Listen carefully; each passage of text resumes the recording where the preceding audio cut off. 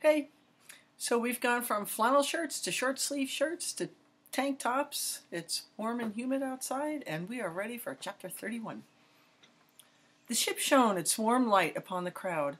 All watched as the hatch opened. Speedy and George ran outside. Speedy threw his arms around Nell. Yay! And George punched her lovingly in the arm. "You remember Max," Nell said. "Hey, Max," Speedy yelled, full of enthusiasm, and gave Max a big hug. "Hey, Speedy," Max said, wriggling free of the boy's arms. George ignored both his sister and Max. He stared at the disembodied hand. Hate to break it to you, Nell," George said, "but your boyfriend has a hand on his shoulder." "He's not my boyfriend," Nell said, and she felt her cheeks redden. "Glad you made it, kid," Badger snarled. Lefty leapt off Max's shoulder to shake Badger's hand. "That's Lefty," Nell explained. Badger shook the bodiless hand without hesitation. Suddenly the air filled with distant shrieks. The sound, one of pain and one of stark terror, rattled them all deeply. Sorry. For a moment everyone was silent. "Time is running out," Badger said. "Come on, Nell, onto the ship." Nell said her goodbyes to the former skeletons who were still celebrating around the fire. "Thank you," the bus driver said. "Give my thanks to your whole organization." "My organization?" Nell said. "Yeah, the Fearless Travelers," the bus driver said. "I'm not," Nell started to say when Max cut her off. "She means you're welcome," Max said, nodding at Nell.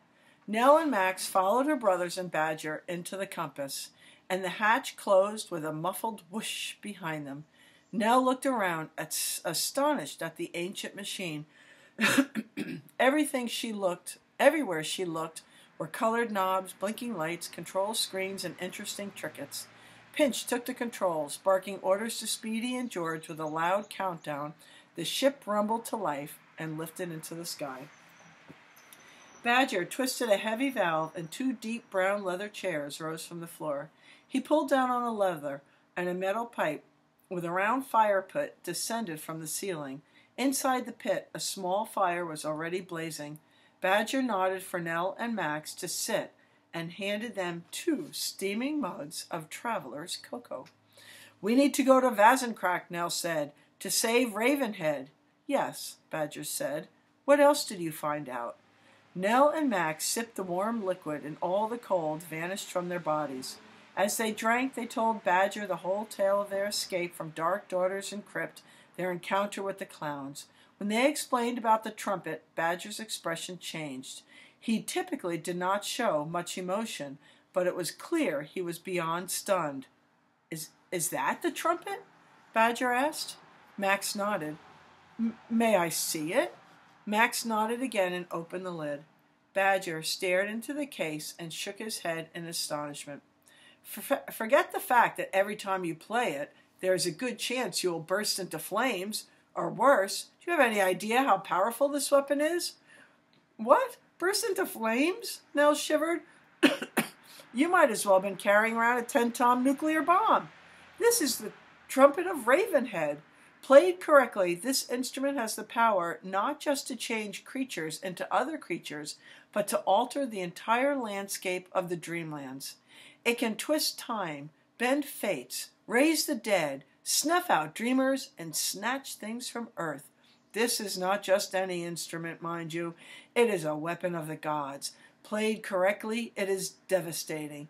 Played incorrectly, the results are even worse." "Hello, Nell," a voice rang out over the speakers. It was Fen, her wolf-like ears able to hear through the walls. "Smells like you brought the handless boy. Thank you. I've been waiting to take the other hand." "No," Nell murmured, her body trembling. "Why isn't Fen here?" "She is our prisoner," Badger explained. Lefty jumped from Max's shoulder, ran across the bridge to the door, and began to pound on it, anxious to attack. Badger scooped up the ringing hand. "And fearless travelers treat our prisoners with compassion," he told the hand. "It is our first rule." Interesting rule. "But before I take his hand, first I'll take my stinking bird back.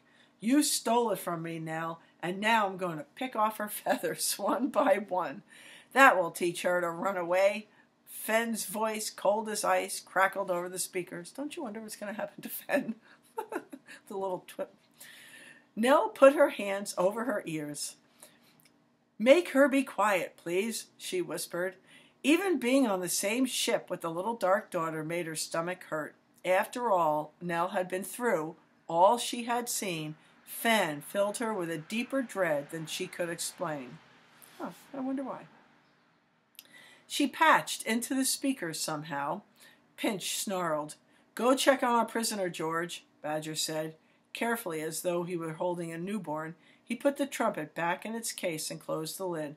"And remember, George, don't talk to her or listen to her. Just check that she's not up to mischief." So I wonder what they're worried about talking to her. I wonder if they're worried about being kind like they've been in the past, if that will come back to get them. I wonder. "Got it," George said, giving Badger an excited salute. "Oh, no, I get this funny feeling." Badger turned to Max and Nell. "Here is our situation," he said. "A spell prevents fearless travelers from entering Frisia Skull's castle. It will have to be you, Nell." "Oh, of course." "You'll have to enter and find Ravenhead." "And me?" Max said. "And me?" Speedy added. "And me?" George said. "Yes, all of you will need to go. But the most dangerous thing that awaits you is not the Dark Daughters. It's that trumpet. As dangerous as it is, I'm afraid you're going to have to play it again," Badger said to Nell. "Even though it could kill us?" Nell said nervously. "Yes." "Why are you saying that?" Speedy moaned. "Because it's true. The trumpet is the only way to wake Ravenhead." "I bet I could wake him," George said. "A good flick on that beak would do it. Nobody can sleep through that." "Go," Badger commanded, pointed to the door. "Check on our prisoner." "All right," George huffed. He exited the bridge. Everyone listened for a moment as George's curses echoed behind the closed door. "Sorry," Nell shrugged. George soon ran out of curses, and he was immediately engulfed in the quiet hum of the engine. The noise vibrated off the metal of the long hallways and stairwells. George didn't like being alone down here. Walking along the narrow corridors of the ship, the dread grew until he reached the room where Fenn was being held. As George approached, he could see thin tendrils of yellow smoke escaping from under the crack of her door. "What the heck are you doing?" George asked, turning the heavy lever and letting himself into the room. "Oh, no."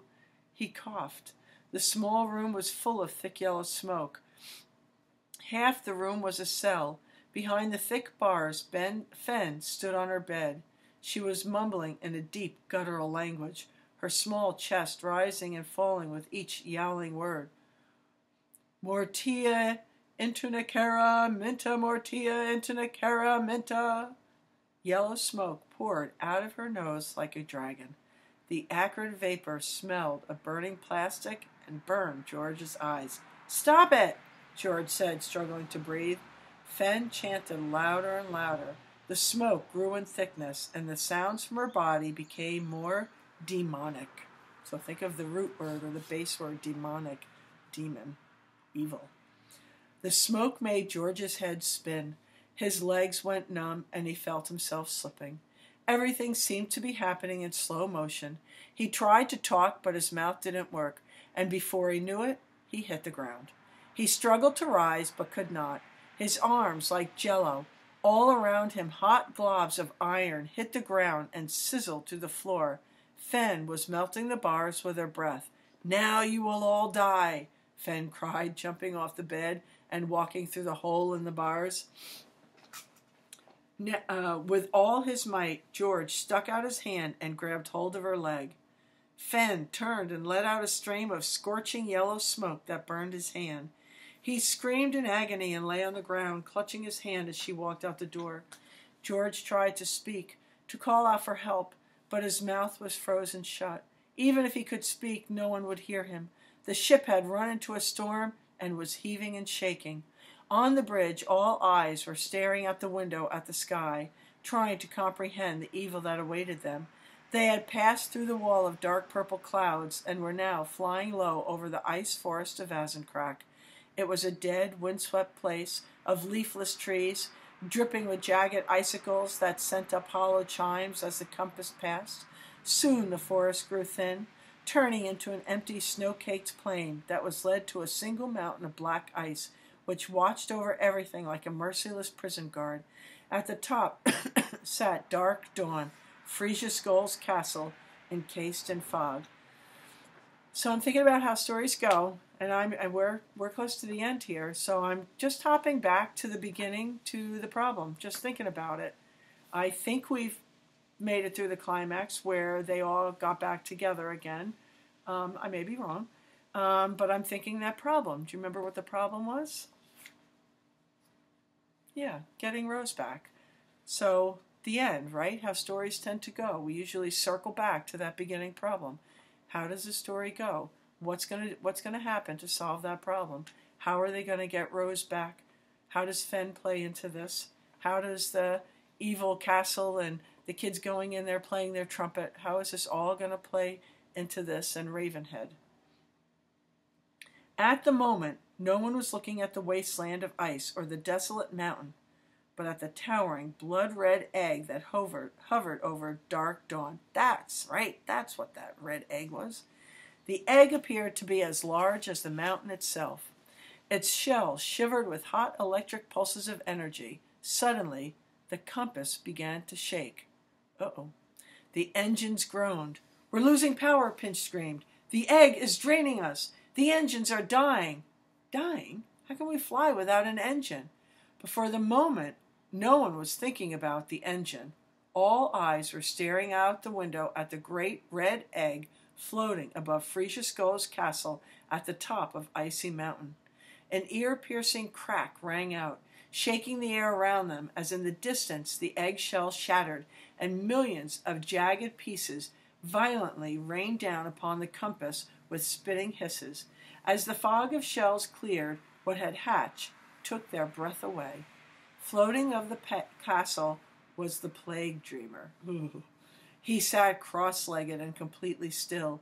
His long, thin face was bone white except for his lips, which were the pale blue of a drowned man. His hair, long and scraggly, hung down to his shoulders from beneath a crown made of human skulls. Where does this guy get these ideas? His clothes were ragged and destitute, but his arms, folded in his lap, were powerful. At first he seemed to be shivering, making his whole body look hazy and out of focus. As they got closer, a piercing buzz filled the air, and it became clear that the Plague Dreamer, skin, clothes, and all, was made of a black tide of insects. It was just as they had seen in their visions at the diner. Oh, remember the diner? Gee, that seems like ages ago. When he finally stood and walked across the dreamlands, that tide of insects would be unleashed and devour everything in its path. Rose sat on the brim of Nell's bowler. She flew up to the window and let out a loud tweet of alarm, trying to understand the sheer size of the beast towards which they were speeding. "How can we stop it?" Nell asked. "You can't. Once my mother crushes the soul out of my little bird, and the eclipse potion is all nice and poison-like, a needle gets sticked into Ravenhead's heart, and we'll all watch him burn. He'll light up the sky as he flies, screaming right up into the Plague Dreamer, and that will wake him." Everyone's shocked. Oh, wait, let me read that again and see if you can figure out where that's coming from. "How can we stop it?" Nell asked. "You can't. Once my mother crushes the soul out of my little bird." My mother? Whose mother? So it can't be Nell. Nell just said, "How can we stop it?" And someone is responding to her, talking about her mother, who crushes the soul out of a bird. Who has an evil mother? "Once my mother crushes the soul out of my little bird, and the eclipse potion is all nice and poison-like. A needle gets sticked, that's interesting, sticked and not stuck, into Ravenhead's heart, and we'll all watch him burn. He'll light up the sky as he flies screaming right up into the Plague Dreamer, That'll wake him. Any idea who's talking? Everyone turned, shocked, to see Fen standing in the doorway with a foul grin. I tricked all you stupid idiots. She giggled happily. She's not your bird, Nell said. She's my mother. Not anymore, Fen said, and sucked the air into her lungs, and then blew a plume of yellow smoke from her thin lips. The sulfur cloud, so sulfur smells like rotten eggs. The sulfur cloud engulfed everyone in a hot, stinging fog that choked and blinded them. Badger screamed, unleashing his umbrella, though he could no longer see it. Through the fog, sparks of blue light flashed in sharp pulses, and the little silhouette of Fen was visible for only a few seconds as she shot this way and that through the chaos, her vision alone clear. The bird is mine! Grab her! Badger shouted. Whoosh! Nell felt a small body run past her through the blinding smoke. Rose was chirping wildly, sounding an alarm, and Nell felt her leap from her shoulder. Rose! She shouted. Her eyes felt as though they were melting in her head. Soft feathers fluttered past Nell's cheek, and she held out her hand to grab her mother, but Rose was confused by the smoke and did not stop. Mine! Fen cried. Get off! Max grunted. He had Rose in his hand, and he and Fen were fighting. Max! Nell coughed through the blinding smoke. Where are you? There was a swish of metal moving through the air. Then Max let out a scream of intense pain, and Rose burst into a string of desperate squawks as Fen grabbed her in her sharp fingers. Max! Nell screamed again, spinning her head in every direction, trying to find her friend in the blinding fog. Fen gave a long, high whistle, calling for something that came instantly, and there was a crash with a shatter of glass. The smoke was sucked out of the broken window, draining itself from the bridge. All eyes, tearing and stinging, went to the slimy octopus that the Dark Daughters rode, which had entered the ship. It was slithering across the floor with writhing tentacles. Fen stood over Max. The boy lay on the floor, moaning in agony as an ivory-handled knife stuck into his chest. All were watching, but none could move. The paralyzing poison from the smoke now fully in their blood. Fen held Rose in her dirty, nail-bitten fingers. Hello, Gleipnir, Fen said, kissing the bird on the head. Don't, Nell pleaded, for she knew what was about to happen, and she also knew she couldn't stop it. Nell tried to become calm. She looked into Fen's hate-filled eyes. Don't take her, Fen, please. She's my mother. You have a mother who loves you. I do, Fen said, and smiled, a little girl's hopeful smile. And I'm going to make my mommy very happy. Then, moving with the explosive speed of a wild animal that had been pent up, Cage darted across the bridge, dove onto the back of the octopus, and shot out the window, the shrieking Rose clenched tightly in her hand. The air was clearing, and as it did, their minds and limbs came alive once again. Nell couldn't yet process that her mother had been taken. First, they had to deal with Max, who lay on the floor of the ship. Nell rushed over to his side. Lefty was touching Max's forehead. Nell was on her knees beside him. I'm waking up, Max said in disbelief, as his sleeper began to be pulled back into his human body. I don't want to go, he moaned. See, remember that? Max was asleep. This is all Max's dream. And he's saying now his body's waking up. It's okay, Nell said, trying to comfort him. You're going home. I'm waking, he repeated, unable to believe what was happening. You're fading. I'm right here, Nell said. She turned to Badger. Help me. Help me. What do we do? Badger just sadly shook his head. There's nothing we can do now. Shut up. Shut up and help me. Please, you're a fearless traveler. There must be something in the book. Nell got out the book and frantically started flipping through the pages, but it was all blank. Badger's hand fell upon hers and closed the book softly. The book won't help you this time. He's waking, Badger said tenderly, looking into Nell's eyes. His sleeper is leaving the dreamlands and returning to his body. Please, Nell screamed. She threw the book across the room. Help me. Everyone wakes in the end, Nell. It comes to every sleeper. All wake back into their human bodies and forget most everything that happened to them in this world. That is life, dream life, brief and beautiful. Nell, Max said weakly. His body was growing translucent, fading away. Lefty waved goodbye. It was a sad wave, the wave of leaving, to those boarding trains to far-off places from which there is no return. Max grabbed hold of his friend, with his good hand not wanting to let go, but even he could not stop him from fading. And pop! A bright flash of light exploded, and in an instant the hand was gone.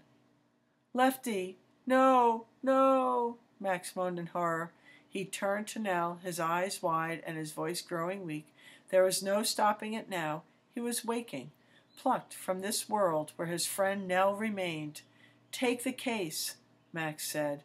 His voice was growing fainter, as if he were falling. He touched the trumpet, but saw with terrified eyes that the case was disappearing with him. Oh no! Where am I? Max gasped, his voice far away. Where am I? His body was becoming as see-through as glass. It looks like the hospital. Shh, Nell cooed, holding back tears that were filling her eyes. I'll come back, Max said. I'll travel through the dreamlands and the wicked places and find my way back to you, he said with his final bit of strength as a bright flash of light engulfed him with a sizzle. When Nell's eyes adjusted, Max and the trumpet case had disappeared. The ivory-handled knife clattered to the floor. Nell stayed for a while on her knees, staring at the place where Max had been.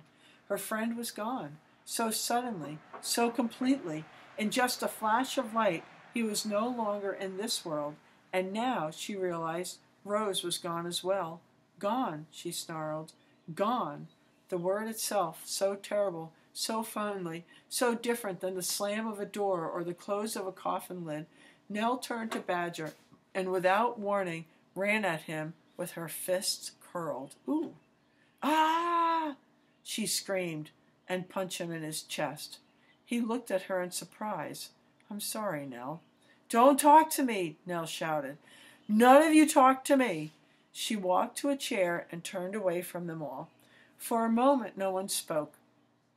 Finally, awkwardly, as if for no reason other than to break the terrible silence, Speedy asked, Why did the case disappear? It belongs to the last person whose lips touched it, Badger said. What are we going to do now? George asked Nell. Nell didn't answer. She stood and wiped her eyes, and no one spoke. The only sound was the wind rushing in from the broken window. Finally, she shook her head, steadfast and defiant. She was not going to just sit by and do nothing. She let out another scream, bursting with anger, raw and wild. Ah! Nell, Badger said calmly, listen to me. We will fix it. What? Nell snarled, facing him. Don't scream? That it? Why not? Girls can scream. We don't need to be polite, and we don't need to wait for someone to fix it. No one needs to help us. We can fight back, and that is what is going to happen. I'm going to get my mom and take her home. Badger walked forward, put his large arms around Nell, and gave her a hug.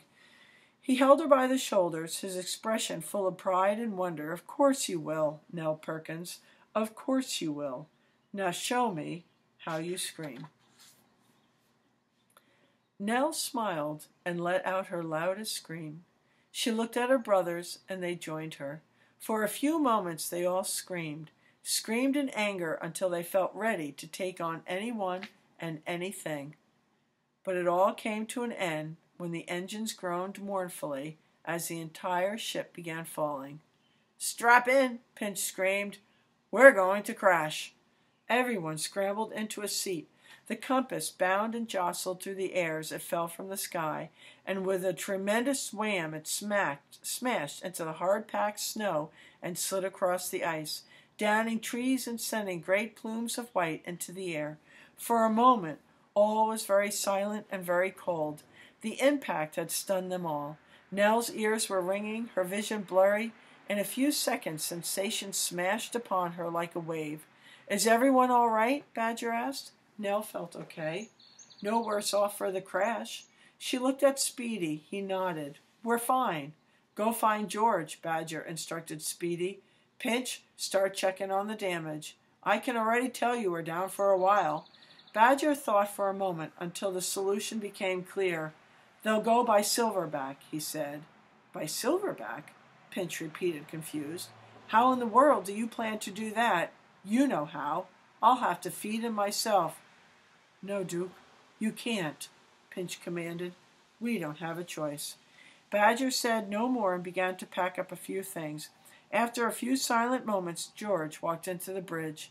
He was a little banged up and his hand was burned. Badger applied some ointment, quickly healing it. Following Badger's instructions, the three children exited the ship. They were in a desolate place, a lonely and terrible place. There was nothing save for the rush of cold wind blowing across a vast ice-bound land. "I knew this hunk of junk couldn't fly," George said, his body shivering. With a crisp thwack, Nell opened her umbrella. Her brothers huddled under the warm light.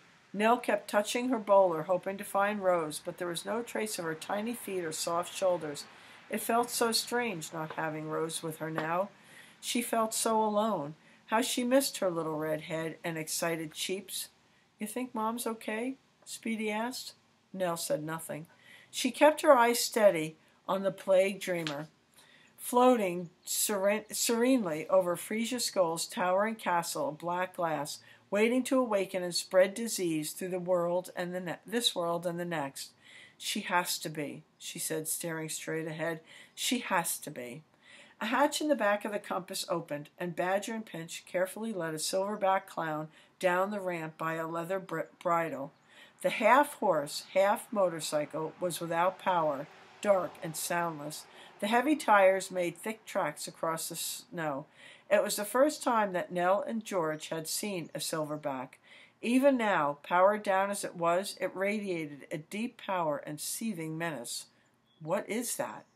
"It's a silverback," Speedy said. "It's one of the engines of the ship." It's interesting he gets this word silverback. Silverback, I think that's the word, is the alpha male gorilla of mountain gorillas. Griffin, if you're watching this, is that true? "Go on," Pinch insisted and nodded toward Badger. "Say your goodbyes." Nell turned to Badger, who was adjusting the silverback saddle. "Does she mean you?" Nell asked, her stomach fluttering. "Why won't we see you again?" Badger did not answer the question. Instead, he gave instructions. "You three must make it to Vazercrack. You must climb the mountain, make your way inside the castle, like it's easy as that, and save your mother before Frisia Skull uses her to kill Ravenhead and awaken the plague dreamer. I can't tell you how to do it, only that you mustn't fail." "Stop it," Nell said hotly. "Just answer me. Why won't we see you again?" Badger reached out and took Nell's hand in his own. He looked deep into her eyes and gave her a sad smile. "The ship is dead. We'd never make it on foot. The only way is to ride across the wastelands on Silverback. We can only give power to one silver, but that is fine. It can carry all three of you. But in order to run, it needs fuel. It runs on nightmares," Badger explained. "Nightmares?" Nell repeated, confused. "That's right. I don't understand. What does that have to do with you?" Nell said. "I will be the fuel," Badger admitted. "How? How can you be the fuel?" Nell said. "It takes nightmares. When I was young, I made a lot of mistakes. I was shaped accordingly." Badger pulled a small vial from his boot and popped the cork. A medicinal scent perfumed the air. With a steady hand, he lifted the vial to his lips and drank. His body clenched. His eyes closed, and he screamed a violent scream, as though something elemental was being ripped from his body. Spidery webs of energy crawled all over him as he began to transform. Before their eyes, he became a creature, shadowy and electrical, with sharp red eyes, long razor-sharp claws, a human's body, and the head of an animal. Can you guess what animal? A badger. Fierce and terrible. And Nell knew at once she was no longer looking at a man, but at something else entirely. "You're a nightmare," Nell gasped. "No, I was a nightmare," he growled, his voice rough and terrible. Oh, so are we going to find out who Badger is? Right? All your guesses way back when? Who did we think he was? Father of Nell? Father of Rose? Married to the Dark Daughters? Father of Fen? All these guesses we had? I found the night... So let me go back to the beginning of the paragraph. "No, I was a nightmare," he growled, his voice rough and terrible. "I found the night and was reshaped into a dream. But my past can't ever be completely washed away. I learned to control the nightmare inside of me, and right now I need to summon it," he roared as his body became a great black fog. The fog swirled violently, a mini tornado that fluttered the children's clothes and swept over the dead-eyed Silverback, entering its ears and mouth and disappearing inside. The creature's dark eyes glowed red as it came to life and let out a loud whinny. So a whinny, that is like a horse. "Get on," Pinch said, not wanting to waste any time. "Badger is a nightmare?" Nell asked in disbelief, her eyes wet with tears. "Don't cry," Pinch said. "Years ago, he left all that behind and wandered alone in the darkest, most lonely places, searching out the wisdom of the most ancient dreamers. He remembered who he was and became what he was born to be, a fearless traveler. And now it is your turn to be yourself. You won't let us down, will you?" "No," Nell sniffed. "Who are you?" Pinch asked. "A girl who is trapped in a wicked place, has messed up everything, lost her mother, and is afraid. If that's who you think you are, that's who you will be. Now stop feeling sorry for yourself. You've come this far, so tell me who you are." Nell took a deep breath. The wind was whistling softly. All around them, and in the great distance, the plague dreamer rumbled. "All right, what does she say?" "Yell it." "I am Nell Perkins." "And you won't forget it," Pinch nodded. "No," Nell whispered. "And you will find your way home," Pinch snarled. The three children climbed onto Silverback.